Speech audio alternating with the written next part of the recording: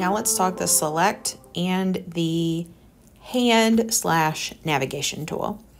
So your select tool is the one at the top that looks like a lasso. If you tap it once, it will select the option. If you tap it a second time, it will allow you to choose between a freeform lasso or selection or a rectangle shaped selection. So by default, it is a freeform, or you can choose the rectangle option.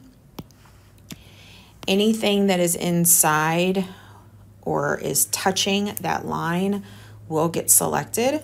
So if I drag here and I just grab that D on Wednesday and I start to move, it will pull that entire stroke.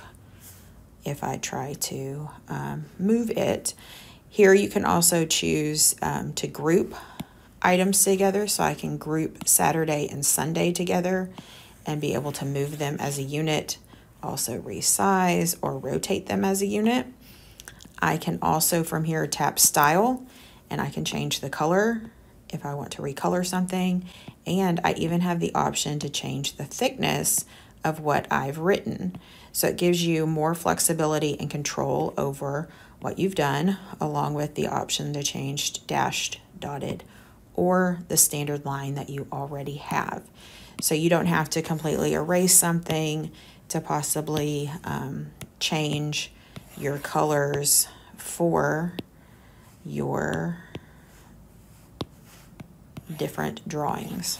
The hand tool or navigation tool is for you to be able to move the page wherever you need to.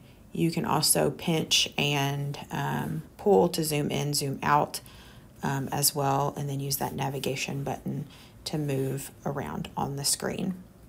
So those are your select and your hand / navigation tools.